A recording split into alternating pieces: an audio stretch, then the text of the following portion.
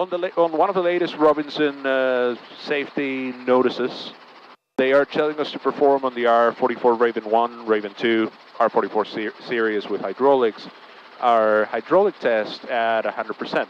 Okay.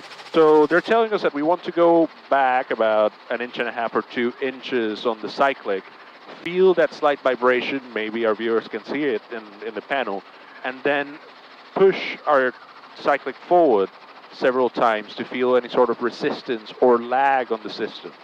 That could warn us about an impending servo failure or about any other deficiency in the system that needs to get checked. Awesome. Something small, but that can keep us safe in the future. Sure. Sounds good. Great tip.